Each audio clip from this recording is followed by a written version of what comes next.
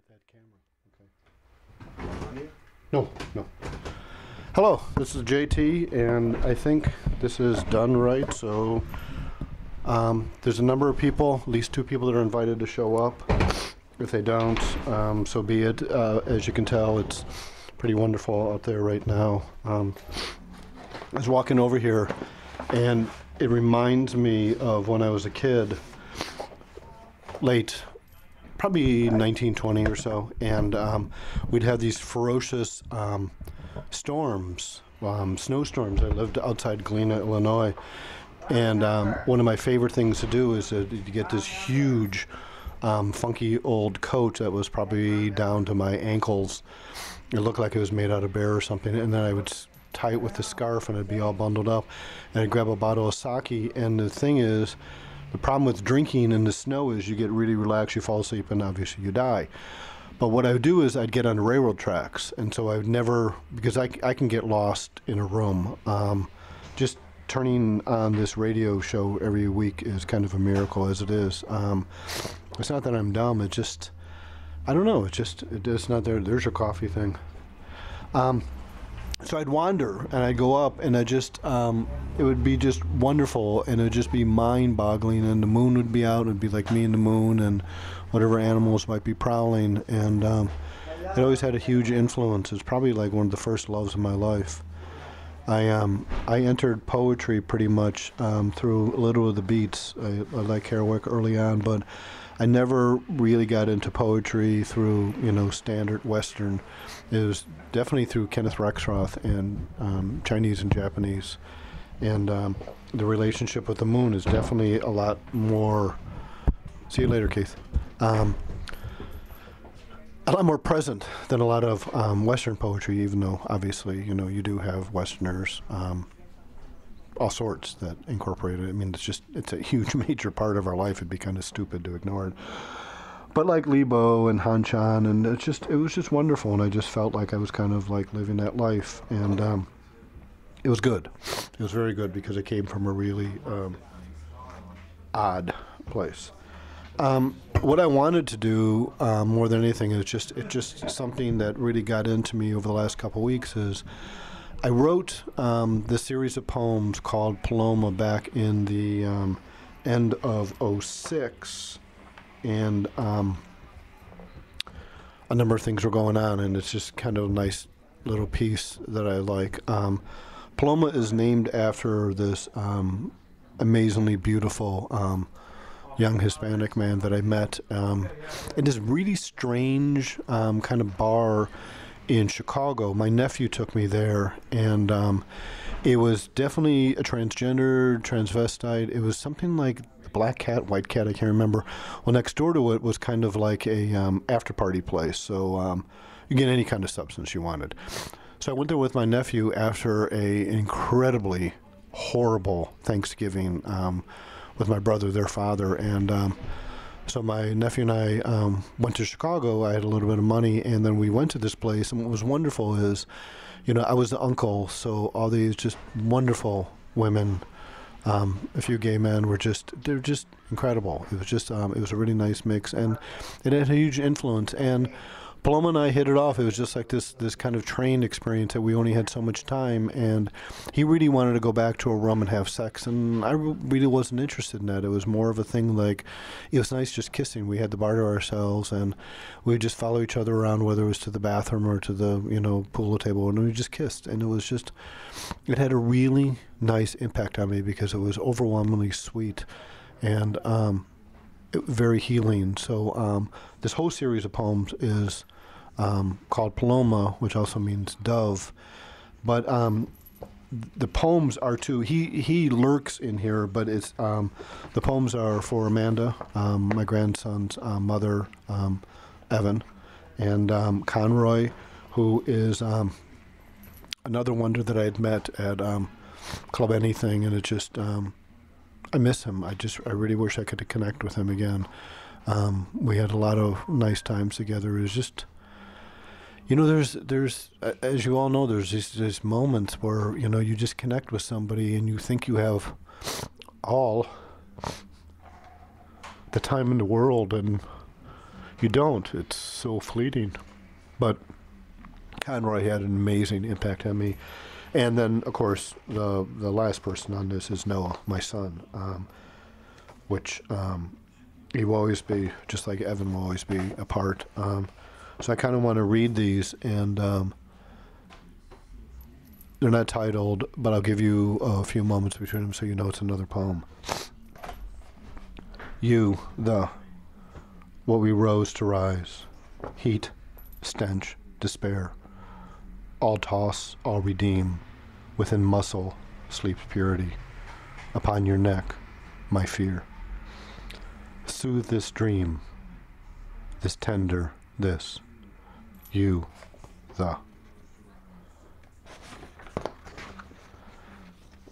Tell me, my breath, will you? Hold me against, walk me along the he shell, elastic against memory. These teeth, my pigeons, my skyscraper, my deliverance, I shall, my. Let song, let grind as the days may. Shall we? Elegant of departure, I hold a tolerant candle, a watchman's cap, sanctified. We the haphazard English, more meat than verboten, the silent lovers I bathe in. Wreak your melody, firms against belly, this blood. Feathers through teeth, the white that dries clear. In an unheated room, cat piss, cardboard luggage, reminders of a curtsy, soothsayer. Against fence, in favor of freedom. Fifth and National, I wander home. Still drunk, the snow offers comfort, drink coffee instead. I still miss someone.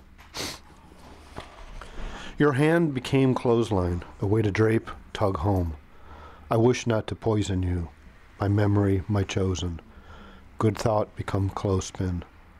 Dreamt of being a fireman, rescue trapped chickens, children. May you always ask why. Thought of vomit, given glass vase, trembles tenderness. In the morning breath, as if slept in a Boy Scout's tent. Thought as love, held out New Testament. Shall birth be defined, pleasure shall life deliver. Tonight, I'm on my way. In bed resign, macaroni and poetry, G's bend, belly titters. No problem growing old, the loss it ensures. Silence carries her excuses home, a moment as perfect as sun-filled reverie. You, my chemist, botanist, burn all as morning, consume your heart. Screams become tears, swallow a line declaration of love, sacrifice. What will determine sleep? A riddle shall ask. With this, my love, I fall from name. Crocodile dung will never stop babies from being born. Scream of shadows, mayhem of the multitude, this birth, a blessed one, of rain, tolerant umbrella. That's it. And one of my possible guests is going to call in. We'll see if he does. But the other thing I kind of want to do with this show, I think it's going to be open to a lot of things. I think eventually I'm going to get into some bands in here, especially from out of town, let them talk, play their music. But the other thing I want to do is read some fiction, to read some really nice fiction that I really love, and it'll be short pieces. And I came upon this Big Table #3. It was published. It's definitely from Chicago, and I thought for some reason it might be with the university there, but it's not. But like Paul Carroll was an editor, and just some really nice things in here. Ginsberg's in here. Robert Duncan, John Ricci, John Ashbery, Paul Carroll, James Wright. Peterlovsky, Ferlinghetti. But it also has one of my favorites, Jean Genet. The piece I'm going to read is called The Beggars of Barcelona. Rain. With the other shameless beggars, Lucien crouched against stone in the wasteland near the port where bums were permitted to gather. Small twig fires. Rice and beans brought back in tin cans from the grate of the army camp were cooked into soup. This soup, coming from those magnificent soldiers in whose company Lucien would certainly have been the most beautiful. This soup, abandoned by the soldiers and given with scorn and pity. This soup, choked Lucien. His heart felt sick. Tears hardened inside his eyes. Rain squelched the fires. Wisps of black smoke lingered. The beggars tried to save their soup by hiding the cans under a coat or a bag of burlap draped around their shoulder. This wasteland was at the bottom of the tall wall which supports the boulevard leading into the Rambles. Passing people leaned over the parapet and saw a court of miracles where one could always watch measly disputes, measly scrap, measly bartering. Each act was a parody. The poor are grotesque.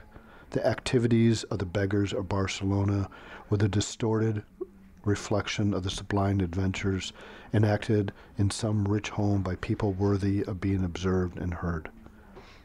When the beggars cursed or scamped among themselves, they would reduce the violence of their every gesture and whine so that it would lack the dignity reserved by your world. With squinty eyes, other bums watched these fights. But even their watching was a mere reflection. At some funny or sharp insult or some sudden flow of eloquence goaded by a blow too cleverly given, the bums would refuse to smile or mutter one word of admiration. In the secret place of their hearts, mutely, they blamed the insult or eloquence as a kind of incongruity. Their prudentness scorned it.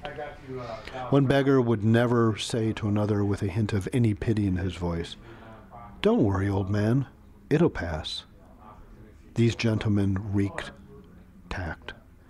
To avoid any crack through which distress might enter, they cultivated indifference resembling the most aggravated politeness.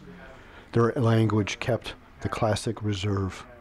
Knowing themselves to be shadows or reflections, deformed and wretched, they worked passionately to gain a painful discretion of emotion and gesture. They didn't speak in a low voice. Their tone was somewhere between bass and soprano. The scene I want to tell you about took place in the rain. But even at high noon, under that July sun, the gentle spring of rain made the beggars shiver. Sometimes a soldier appeared. He snapped a few words in Spanish, and 5 or 6 of the most humbled, old, ugly beggars would scramble miserably. 2 were picked and led to the laundry where they wrung and dried the wash.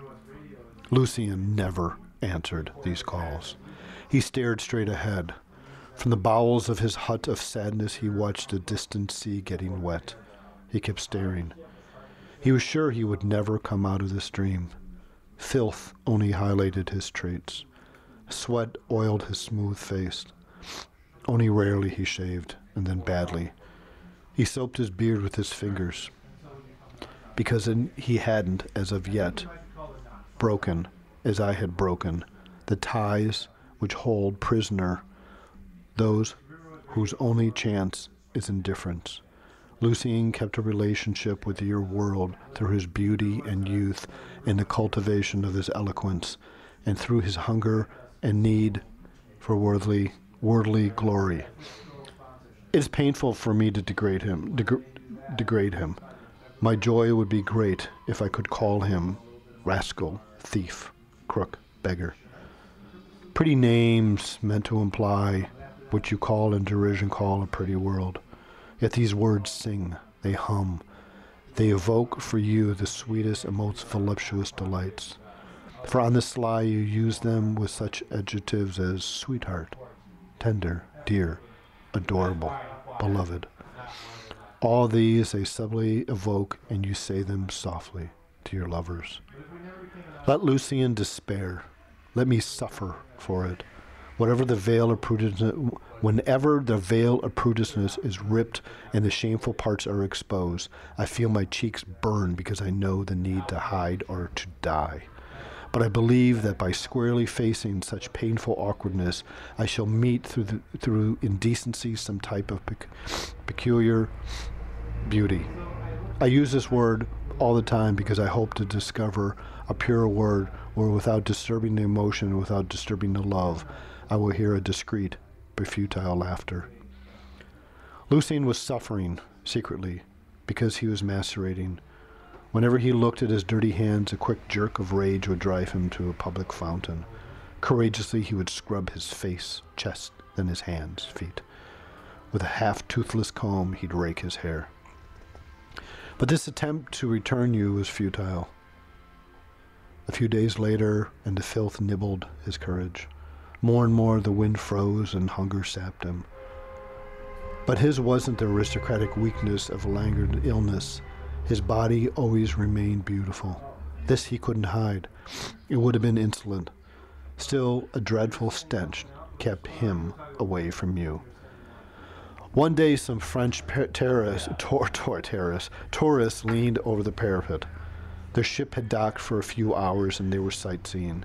Strangers, rich, wrapped in good raincoats, they permitted themselves the privilege to discover the picturesque island of misery.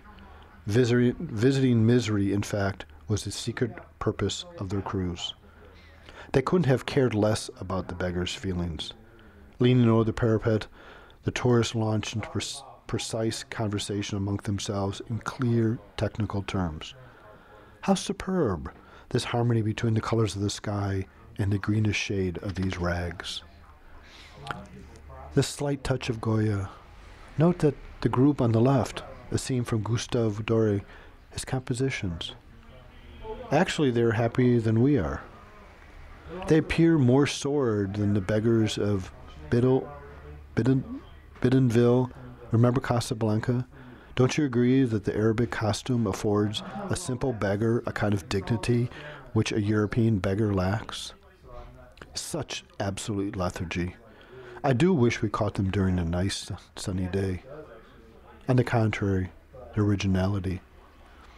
From the depth of their warm clothes, the tourists observed the shriveled populations, chins jabbed against knees so poorly protected from wind and rain. Such hate and envy I felt in my heart against those rich tourists who strolled among with their air of disgust. But prudence always warns beggars to squelch their feelings, look submissive, grovel. The rich obey the laws of money. Lucien felt anguish when he saw them approach. It was his first examination. Strangers were always going to scrutinize his manners, Emily's weirdness. Suddenly he felt very dizzy. He fell to the bottom of the nameable. His heart burst. No air. Between the gloved hands of the tourist, he saw the vicious eyes of the cruel cameras glitter. Some of the beggars understood French, but only Lucien could distinguish how intricately the words mixed with insolence with authoritative goodwill. Every beggar, annoyed, poked his head from under his blanket or rags. "Hey, you want to earn a little money?" Lucien got up with the others. He twisted and crouched to help create the scene which the tourist wanted. He even smiled when told to by an older beggar. He permitted a tourist to arrange his filthy hair on his wet forehead. Because of the dark weather, it took a long time to take the pictures. The tourists griped about the light, but they bragged about the quality of their cameras. If the other beggars felt a naive vanity in being part of this kind of picturesque scene which makes Spain beautiful, Lucien felt flooded by shame. He sank. The beggars became merely part of a scenic background. Because the Barcelona bums were so dumb, they squatted in the filthiest place and scorned taking any care of themselves. Lucien sat on a wet rock, his feet in a puddle. He abandoned your world for good. His despair was complete. It was now only a snapshot in a rich tourist collection. "You!" barked one of the rich.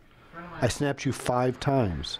He threw Lucien 10 pesetas. Lucien mumbled thanks in Spanish. The beggars show gratitude in a kind of discreet joy. Some of them rush to the nearest bar. I think this might, well, maybe. Hello? Hey, how do I turn you on?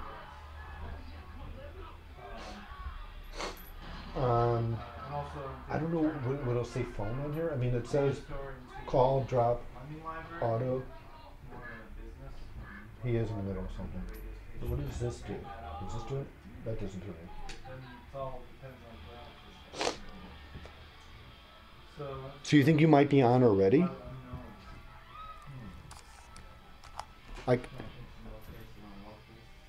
it says call on the phone or the little black? Okay. Yes, on my microphone. Oh, there's a phone thing here. Okay. I'll bring that. There you go. Okay, there we found. Okay. Can you hear me in the headphones? Yes. Yes. So you're on then. Okay. Okay. I hope so. I mean, if it's activated or whatever. Do you want? If not, that's okay. It'll just sound like you're talking to yourself. Okay. Do you want to just say hello to people? Hello. Hello. Hello. Who are you? My name is Zach. Okay. Hi, Zach. And you were one of the people that I thought was going to maybe contact me. I was just reading this thing at a big table, the Genet piece. That was kind of nice. By who? Jean Genet is about the beggars of Barcelona. It's really beautiful. Oh, I've never read it very much today. He's wonderful, but I mean, I stumble over these words because they're just so incredible the way he packs them in there, and I get really tongue-tied. But who knows how to work out? So how are you doing? John Wieners is like Genet? No, different. No? Very different. Genet had amazing balls. He was just a very, very confident, crazy, incredible man. He was, I mean... Yeah, I mean, Wieners was actually crazy. And Wieners is a sweetheart, you know? I mean, what's crazy? Wieners, you could bring home the mom and stuff. I don't think I would want mom to meet Genet. I think she might be kind of Well, it depends on who your mom is, I guess. I'm talking about my mother. Okay, yeah. But, I mean, he was a tougher, and he was a bit of a, rough trade kind of guy. Sure, right. Did you ever read that piece where, like, what was it, like Time Magazine or some newspaper or something sent him and Burroughs and Allen Ginsberg to Esquire. the Chicago convention? Right. Yeah, it was Esquire, and, like, yeah. they all wrote a little report. Of course, Burroughs was a cut-up. Ginsberg's was kind of this, like... Was Terry Sutherland another one? But Genet's was just him talking about how hot the cops were. That was And I think he talks about the muscles and the bulges in her pants, if I remember. Yes, that's correct. Yes, that is what I remember as well. Well, he loved the Black Panthers. He adored the Black Panthers, and he was writing about the cops and that. Right, but I mean, he really related to... Oh, sure. Well, I mean, yeah, there's a lot of... At that period, there were a lot of homosexual writers who associated themselves with the plight of African Americans. Yeah. Like, there's tons of, like, writers who romanticize that, and perhaps problematically, I don't really know. I'm sure that that's quite offensive in a lot of ways, but I guess, I mean, you're a product of your age to some degree, no matter how intelligent you are, and whatever. That's very true. Yeah, I think I just love him. And I found this. Do you remember Big Table? Paul Carroll edited it. I think. Yeah. Is that from very University? Famous, yeah. Well, I found this #3, and it's really nice. The stuff that's in it. Who's in it? Is Old Angel Midnight in there by Jeff? No, that's the first one. I think I have that, or I gave that to you. I don't know if I gave that to you. I don't know. Actually, James Liddy gave me a few issues of Big Table at one point, and making me promise to give them back. I never did, actually. No, it's a little late. Well, if you don't have, and I don't think. I mean, at this point, he's all right with it. Yeah. Well, if you don't have #3, I'll give you this.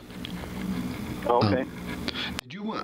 I know we've talked about this, but this is just a sidebar. But I had to ask you this. Did you read a lot of Kerouac? Do you like Kerouac a lot, or are you kind of like? I would have to read it again. I mean, definitely, yeah. I mean, of course, I do. I mean, I think that Visions of Cody is amazing. I read all of it, and it was very fun and pleasurable to read. And a lot of people said parts of it are sort of indulgent and boring, but I thought they were pretty funny and interesting. And I don't know, like, I mean, yeah, I do a lot. Okay, because there's some stuff I found that I want to put together for you. Yeah, Visions of Cody is great. And, I mean, I'm not an obsessive or anything like some No, people are. no. But I like his books. You know, like I don't need all the memorabilia or anything. Like Oh, yeah, all books that, like he actually wrote. You know. Yeah, I people mean, get a bit heavy-handed about that. yeah, and I did when I was younger, just like a lot of people do, like, ooh, new biography, or ooh, he published this in college. But, you know, it wasn't interesting until he just kind of gave up. Like, he wrote Town in the City, you know, and I couldn't read that book. It was, like, really dry and boring, and then it's like at some point he just sort of gave in or gave up, and that's when it was all just really good. But I don't like Dharma Bums so much. I feel like that book feels like a potboiler to me. I feel like Dharma Bums is the one book that's the least interesting to me by him.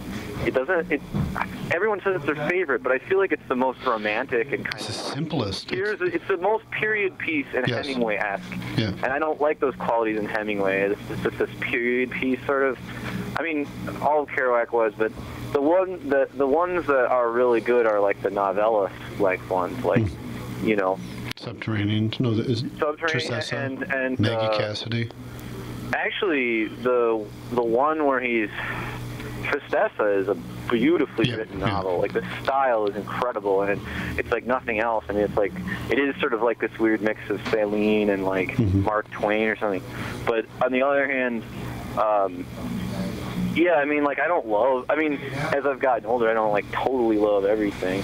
I mean, No, I mean, I've picked things out. I liked Dharma Bundle when I was younger, but then after a while, it just became kind of just like this magazine article.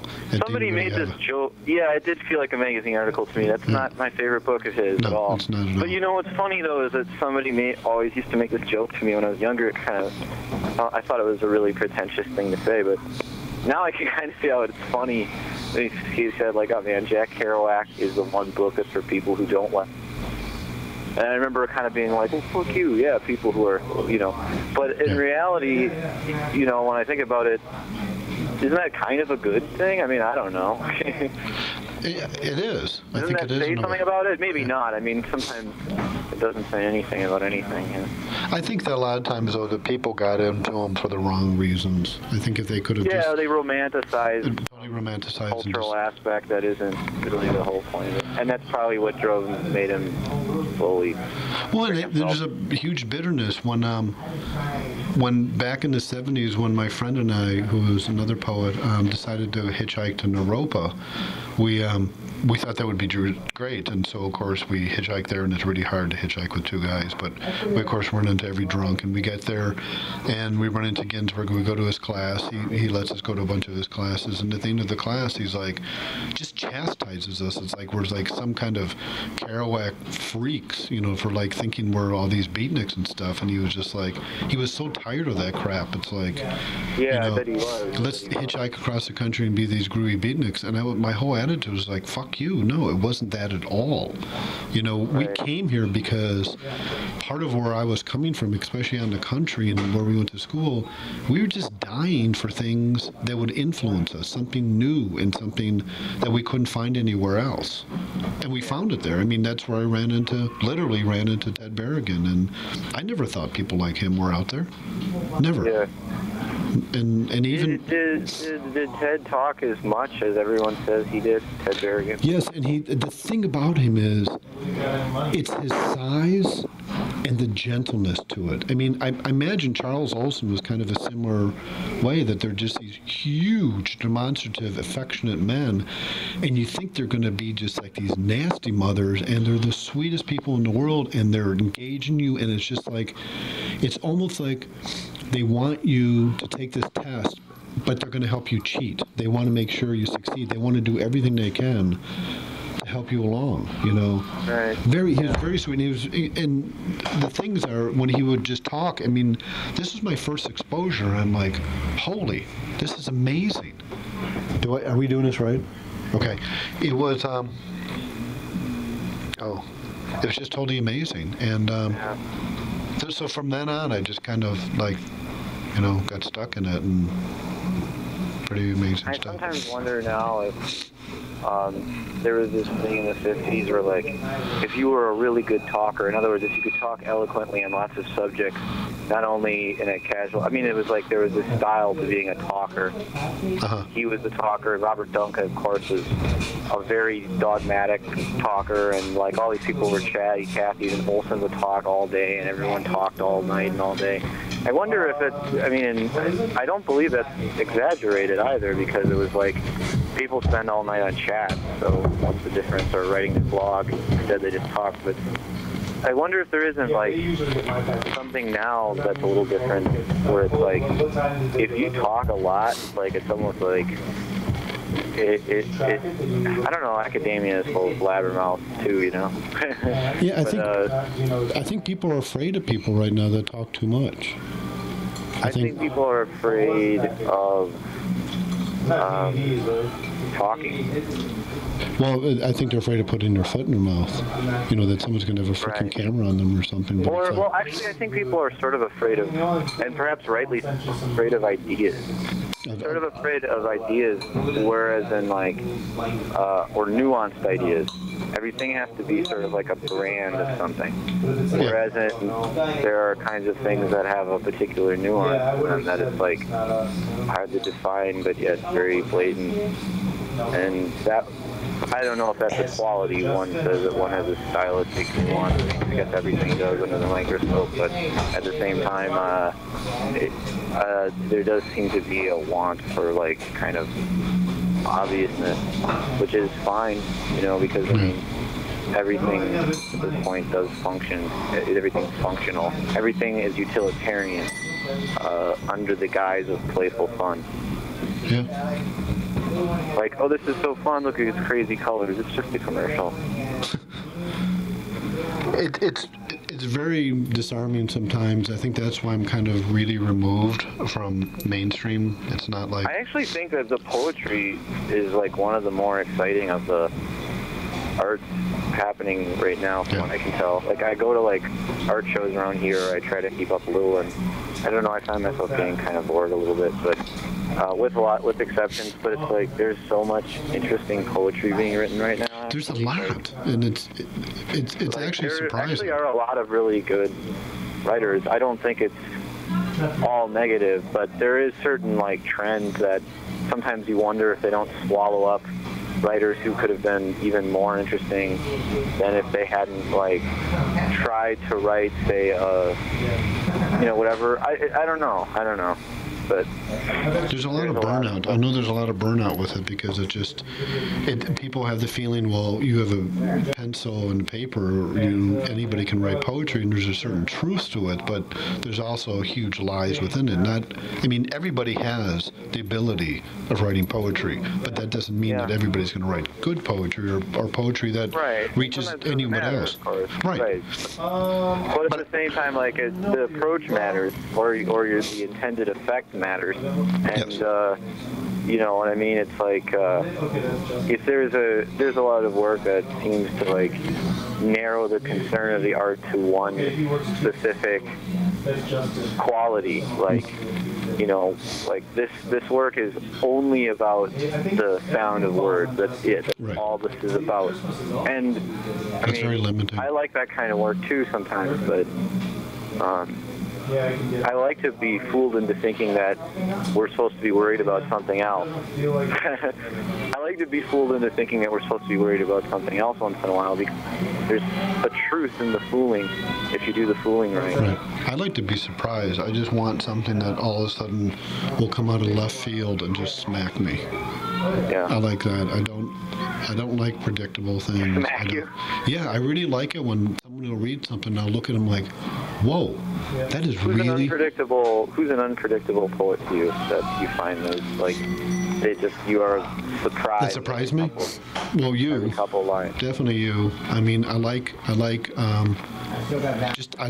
I don't know if I agree with that. I mean, a lot of the poems that I've written in the last 5 years are kind of, I don't know. I'm not so sure that they work. Well, I mean, all the time.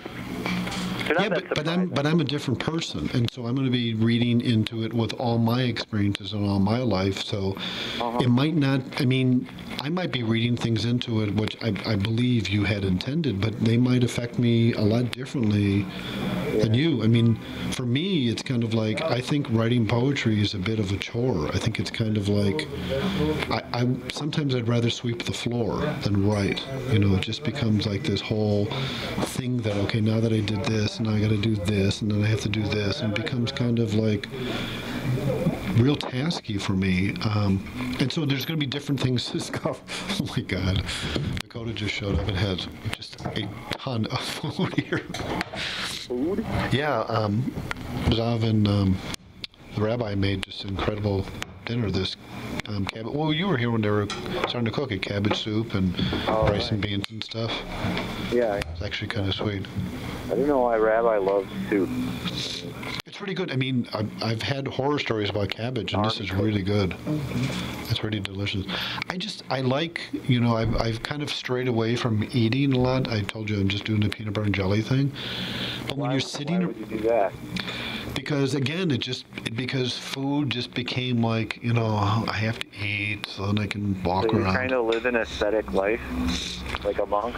Well, there's always a part of that, but there's also a part that it's just, I would rather be doing something else than eating. Just like I'd rather, you know, be doing something besides pissing. You know, just sometimes I don't want to deal with that. And food, except now I'm a liar because just eating this food, I'm like, whoa, this rice and beans were pretty amazing. Yeah. And they're so simple and they can, you know, be screwed up, but they're great. Yeah. And so now, beans. huh? Lentil beans. Those are lentils? Oh, maybe that's why I like That's them. what they look like. I love lentils. Well, who do you, I mean, so I mentioned you. Who do I like? I'm trying to think of, I mean, I like Zoe's work. I'm trying to think of who I've heard recently that are just really, I mean, I like Bethany. I don't know if you heard Bethany Price's stuff. Yeah, I did. I like them. Her newer stuff I like a lot more. When I first met her, it was just like she was like showing me these poems and like, what should I do with these? And I'm like, ugh, I'm not going to tell you what to do with them. No, I can't. Oh yeah, what do we do with them? Yeah, I'm kind of like, that's yours. I mean, you know, I can't really. I don't believe in being an editor. I don't like that. I can put together things and I can construct things, but I don't like making a lot of decisions. Yeah. Because part of me is I trust, if I read the people's work and it moves me and it does something to me, then I'm going to trust in it, and I'm going to trust to a certain extent, even if they make leaps and they change things and they do things like, you know, kind of like, what the hell are you doing here? I'm going to trust, huh?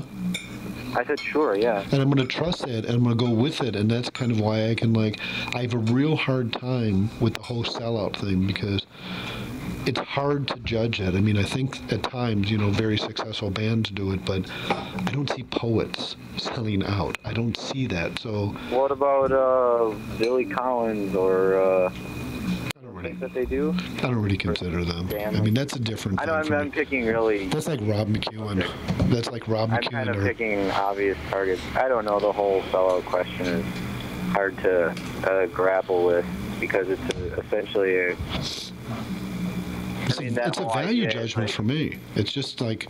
Yeah, I mean, a lot of people who are really made great work or have done great work are all kind of sucked into the commercial art industry or to, like, copyright industry, and yeah, that takes a lot of their time, but in the 50s, people had to write pot boilers all the time, too. Yeah. You know what I mean? Like, I wouldn't place an ethical judgment on what one needs to do to get money or can do too much. But at the same time, you know, it's like if I'm working for a pharmaceutical company, yeah, I'll have perhaps a moral degree in there. I mean, I don't know, it's hard to extricate yourself from the capitalist mindset. I mean, that's why I love William Carlos Williams. I mean, he could deliver babies and then write poems on prescription pads. I think that's kind of a nice, you know, and that's a wonderful reality, too. I mean, to be able to have, you know, both those things, be responsible for both those things. The word. Do you think Dr. Williams would have been for Obamacare? Yes, I think anybody with any kind of sense should be for it. I think the thing is, for I think me... he would have been single payer. all it is for me is like, do something. Something has to be done, and we can fix it later. But this whole thing is, because I remember when I was like more involved in grassroots stuff. What the hell just happened? Something just popped here. Okay, I want to move this away from me. That we were working for National Health Care. Oh, you're gone. That's why.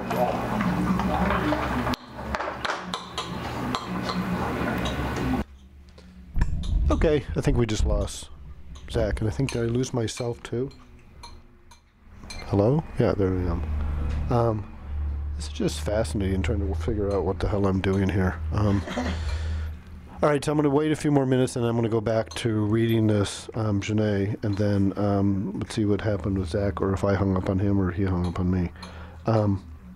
Okay, so kind of where I was they were taking photographs, right? And then, so one of the tourists goes, "You," barked one of the rich. "I snapped you 5 times." He threw Lucien 5 pestas. Lucien mumbled thanks in Spanish. The beggars showed gratitude and a kind of discreet joy. Some of them rushed to the nearest bar. Others resumed their crouched positions and looked asleep. But they were really contemplating their own truth, which would save them, the pure state of desolation. The scene was only one of many I wanted to use to purify Lucien's mind. His mind must reach a perfection worthy of the kind of happiness I want him to have. This is what I know about him: his kindness, sweetness, vulnerability. I don't know his faults. I don't want to know these situations where his sufferings might kill him. Yet to love him more than myself, I must know his weakness too, his fragility. Then I can never be tempted to abandon him. My adventures serve him. I have lived them. To the image I want to make of Lucien, I now give, cruelly, the same experiences. But it is my own body and mind that suffered them. From this I construct an image of Lucien, which he will imitate. I have tried to describe clumsily how a man takes upon himself the suffering of others, but I can only hint, and then vaguely, at the mechanism of how to do this. It is too late. I am too tired to try and describe it better. I think that's why I love him. It just to take that situation and just to, not necessarily to elevate it beyond something it is, but to make you so aware and sensitive to the fact, and sensitive to, to the situations. I mean, the thing that for me, Genet was, he was a true lover. Not, I mean, we can say man, but meaning mankind, but he was a true lover, of the human condition, and he related definitely to the poor, the thieves, the prisoners, the fags, the queers. I mean, he is single-handedly the person who made me very comfortable with the word queer, and I feel honored. I feel honored to be in the same boat. I kind of love it that Genet felt that Andre Gide was his master, and Andre Gide felt that Oscar Wilde was his master. And it's really sweet. And but I don't mean sweet like, saccharine. I just mean like really touching, that, that's so often, I mean, just talking to Zach, there's just so much bullshit that we have to like cut through every day, not just to make art, but to exist and to make our own lives something beyond just breathing and eating and defecating, and that there's a joy, there's just this incredible purpose that's beyond us, that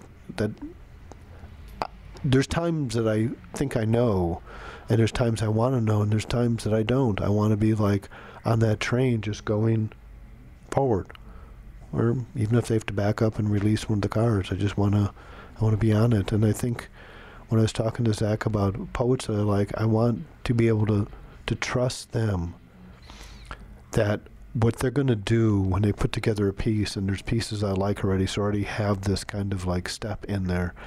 I want to continue with that, because I feel for me, it's not just necessarily that poetry is a field, and I take that literally as a field of clover or a field of alfalfa. To me, it's water. It's like a lake, and I want to go into it, and I want to trust, and I want to keep going further and further into it. Because for me, water is it. Water is one of the most purifying things besides just holding somebody. I mean, to immerse yourself in water and to let go, And I can't swim. It wasn't until I was in the ocean that I realized, wait a minute, this salt water kind of holds me up, and I felt a confidence in swimming. But water terrifies me, but at the same time, it calls to me, Whether it's because of how we're constructed, whether it's because of being in the womb, whether it's, my relationship with my mother or the tides or the moon, I don't know. All I know is water is really good and is purifying. And for me, that's what poetry is. I mean, poetry can be like, oh God, please, I just hope the hell I'm high that I can drift out of this. Or it's like, it's gorgeous. It's like the first time I was able to ever see a Jackson Pollock painting in real life, because all I saw were those little things out of books. And I knew they were big, but it doesn't prepare yourself. It's probably like seeing a rocket for the first time. Yeah, we know what rockets are like. We know what spaceships are. But to see it and to hear it, I mean, to me, that's what a lot of this stuff is about. And I love the Midwest, and I will always be a Midwesterner, but my God, I love New York City. I love going there. I just love being overwhelmed. I love being so overwhelmed. I'm like trembling with anguish and joy and fear and just like so much that I feel like I'm just going to piss in my pants. It's incredible. I like going back to that little boy and going through these things with him. I guess I'm going to go a few more minutes and then we'll wrap this up. I think it's because I had dug through a bunch of these old chapbooks that I started going back into some of my old poetry, and believe me, I'm not going to go through this whole thing where I start reading all this stuff to you, because that would be just torture. But I was just kind of thinking, I was trying to find this one, which are just these one-line poems. I don't have it with me. But there's some funny things. I guess I want to thank Zach for calling in. And Zach has a wonderful journal called OW. Just did a release thing at Riverwest Video, and it's posted online. I've known Zach for quite a while, and I've always felt him incredibly gifted. Always in a hurry, always trying to catch up to things, but it's easy to watch somebody go through things. And the thing about Zach is, he's really got it. He's got a lot of wonderful things going, and his energy is incredible, and he's just wonderful. He's a wonderful friend, and anytime you can see Zach Pieper, go listen to his poetry, listen to his music with the Trusty Knives. He's immense. And the same thing goes for a lot of poets. I mean, I believe that Zach is right. There's some really exciting things happening with poetry right now. Looking at just different, ways of constructing it, deconstructing it. I think it's good.